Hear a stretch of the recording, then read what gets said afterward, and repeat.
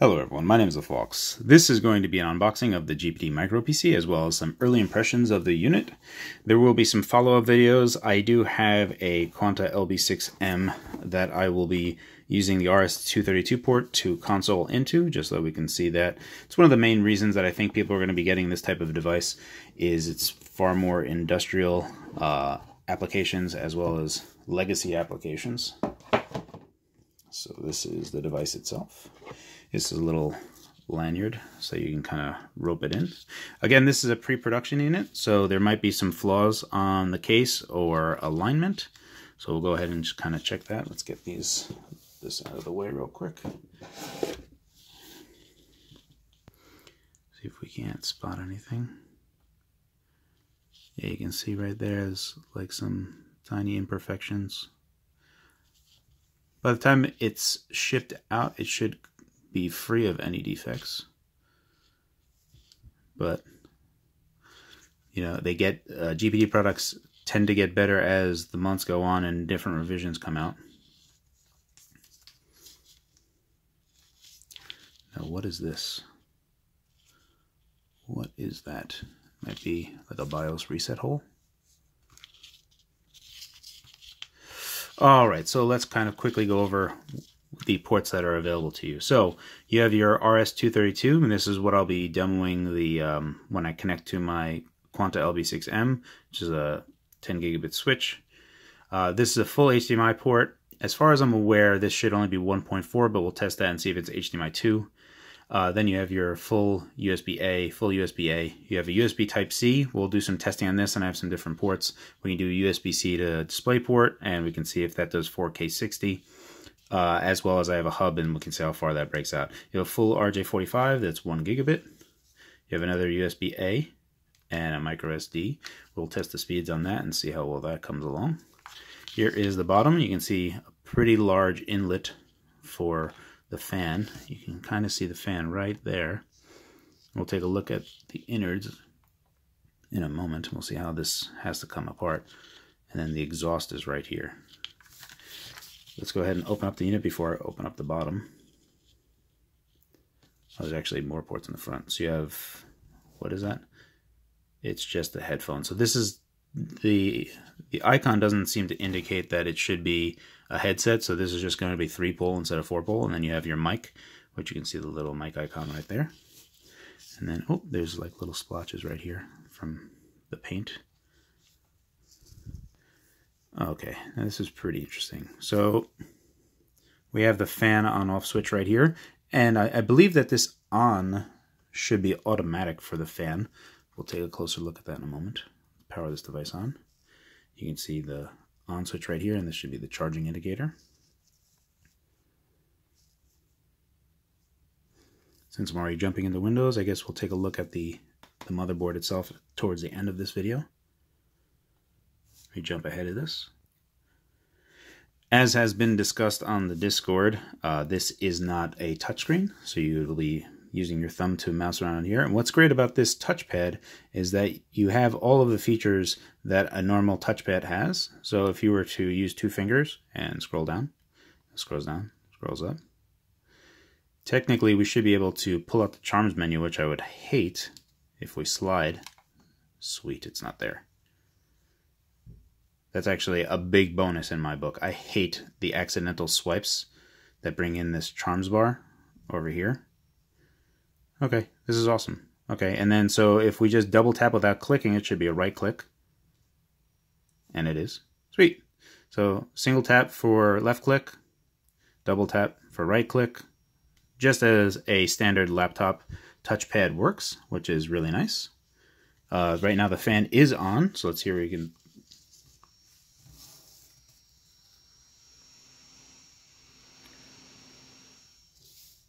Not very loud at all.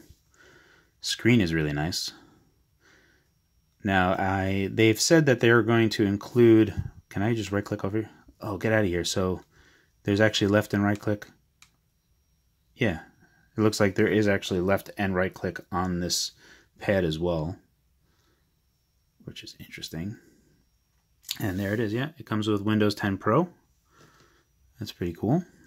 and it is 4 gigs of RAM and the Pentium N4100, which is very Atom-like, and you should anticipate Atom-like performance. Now, the one thing that I am noticing is when I'm pressing down over here, can I take off this coating?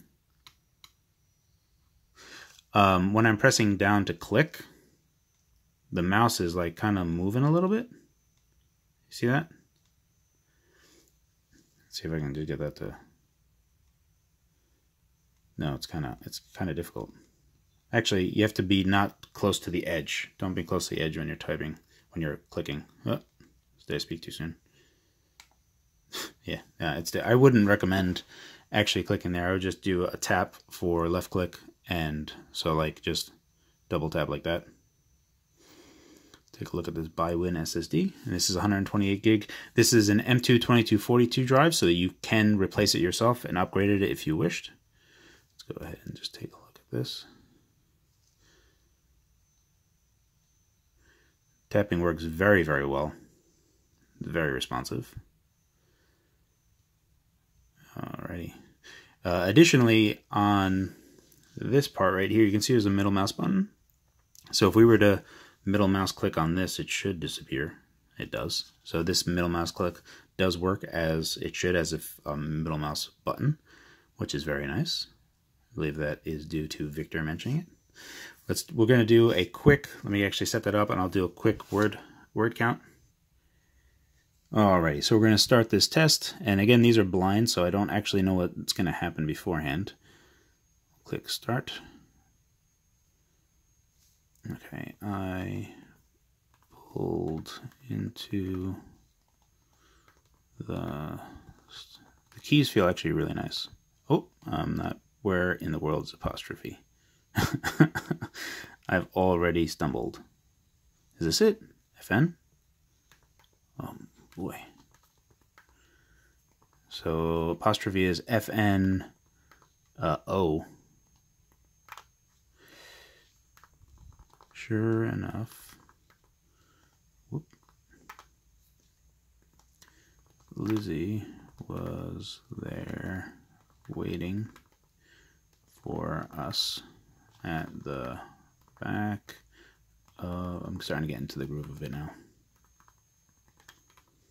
That's not long at all. So there are the FN keys. I are the only part that I think that are any part that you actually need to worry. Oh boy, I have to do a hyphen. Oh, there it is. Thank goodness.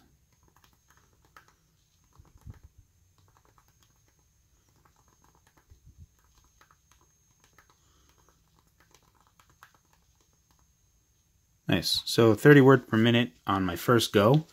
Not too bad. I think I can definitely increase that by another 10 easily, which is basically what I am with my Win 2. So let's go ahead and we're going to power this down. Take a look at the bottom of this. Take a look at the motherboard itself. Fan seems to be spinning up a little bit more. We're going to be starting to do more tests later on, but this is just going to be an unboxing of what you get inside. See how long it takes to power off. See the quality. Okay, this is off. Oh, snap. You hear that click? Oh, that's a nice click. All right, so give me a moment. I will undo this. We'll take a look. Alrighty, so there's 5 screws and they're all the same length. And it comes off like this because you have to be careful of the back ports. What is this metal plate? Oh, this metal plate is for... So there's a metal plate right here with kept on tape. There's some type of connector right here. What does this go to? RYD MicroPC. Oh, this is the... No, what is this? Is that a speaker? Will that be another speaker? I have to take a look and see what that actually is and remark on that in the review. This is the back. Pretty well made. That's the one thing that I actually wanted to comment on. Like, as you see, like, the quality of stuff. This is one of the original GPD Win 1s. This is still the plastic top case. They made aluminum ones because there was some bad flex on that, and they used aluminum to kind of fix everything. Here is the MicroPC itself. So there you can see the BiWin SSD. So this is 2242 M2, so you can replace this. Here you can see the heatsink with a heat pipe connected to this fan. What is this? MHPC. I guess that's, I have no idea what that is. We have to take a look at what these is. This is MHPC M3295 NL 1836. We have also this ITE. What is this? Oh, this is, can we see? It's an Intel what? This is the Wi-Fi and Bluetooth, but what is it? What model number?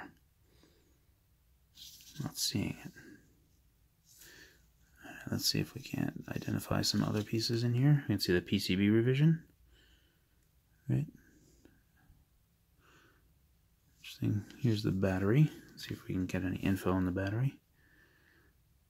Okay, 3100 milliamp hour, 7.6 volts, so it is running in series. So you can see those two. It's pretty decent. So in the review, I'm going to have to show you what the total TDP is that's being taken out of this. And we'll get to the bottom of a lot of other stuff. But pretty neat. Before I get to the end of this, let's just see what's in the box. Alright, in the box is just the power cable, and the only important piece of information we need from that is the voltage. So outputs 5 volt at 3 amp, 9 volt at 2.7, and 12 volt at 2 amp. So 5, 9, and 12 volt. Nice. Anyway, that's a quick look at the MicroPC and just an unboxing to show what you're going to get inside. I'll be doing some further reviews later on. Expect to see a bunch more videos about this. We'll touch on gaming performance, but again, this is an Atom-based machine, so don't really expect very much out of it. Anywho, as always, thank you for your time, and thanks for watching.